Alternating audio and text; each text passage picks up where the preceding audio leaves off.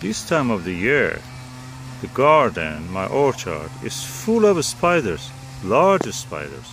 They are the size of a segment of the finger, or almost bigger than a nail. If I try to compare, quite large, and different varieties, different shapes. Amazing.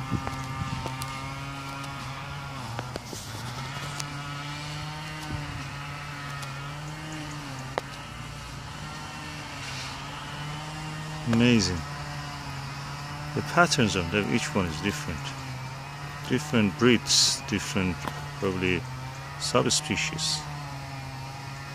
Huge. And they're all set in the south, east-west direction, so they can catch the wind from the north. And with them, with the insects which are blown off by the wind, they can just catch them.